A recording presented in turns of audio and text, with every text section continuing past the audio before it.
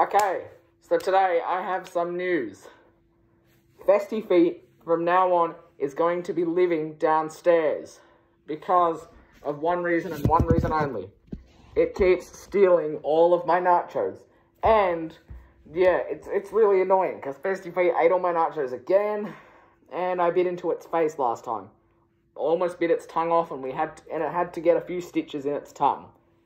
So, yeah, poor Festy Feet had a bit of an issue there.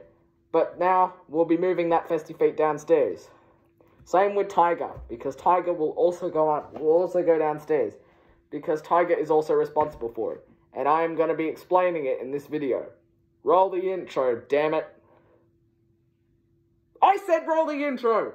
It's Donald's Discussions, Dingbats, with your host, Donald Trumpet. So, yeah, it is a little bit stupid that Festy Feet has been eating my nachos this much, to the point where I have to move it downstairs, because my fridge is upstairs, and that's where my nachos are. But yeah, Festy Feet will be away from my nachos for good, because Festy Feet has been a bit of a nuisance with eating the nachos. I can't have one nacho with finding a cat in it, or at least cat fur. Ugh. Or cat eggs. When Festy Feet lays its eggs in there, it's really annoying. And it's disgusting. Like, even more disgusting than that time where I tried to imitate one of them TikTok girls. Yeah.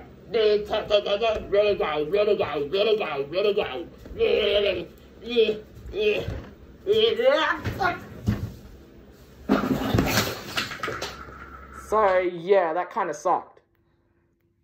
But yeah, that was really bad. I mean, it is pretty accurate, but, you know, it was probably a bit much information. But yeah, anyway, Festy Feet is sort of like that. It's pretty disgusting when Festy Feet lays its eggs in my nachos and vomits up the nachos because it's eaten so much. Ugh, it's disgusting. Because then I have to clean up all the vomit and then shove the vomit into the bathroom, specifically in the toilet. Right before Molly eats it, of course, or Green Lantern 3 Alien, because vomit is one of Green Lantern 3 Alien's favourite snacks.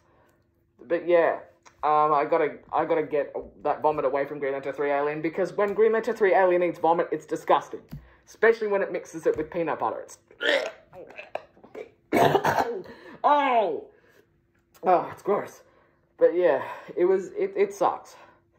But yeah, I'm explaining this because Festy Feet, whenever you see Festy Feet again, Festy Feet is going to be moving downstairs. So whenever you see a video of Festy Feet, it'll either be outside or downstairs, where the Skylanders and that are. So yeah, poor old Pesty will have to stay down there from now on.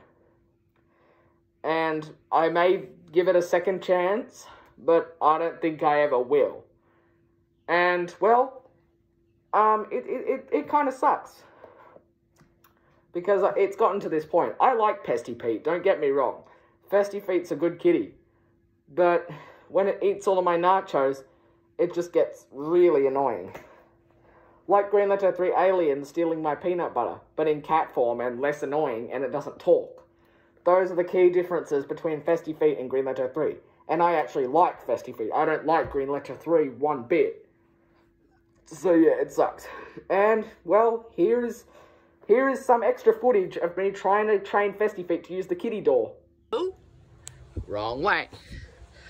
This is a kitty door. You're supposed to go through it. You see? It's okay. Just go in. And good job, Pesty. Good job. Now come out. If you want to run out, come out. It's okay. There's an entrance for you. Here you go, Festy. Come out. Hey, Pete. No, I'm not going to open it for you. You got to do it on your own, remember? Oh. So yeah, it kind of sucked. But yeah, you know, well, I'll have to do that every single day so Pesty Pete gets down there, because I'm also moving its litter and its food and all of the stuff that it needs down there. So yeah, along with Tiger, And I don't, who knows, maybe I'll let Molly visit. But yeah, from now on, Festy Feet will be downstairs. So yeah, see you guys later. I'm sorry to address this unfortunate news, and adios tacos.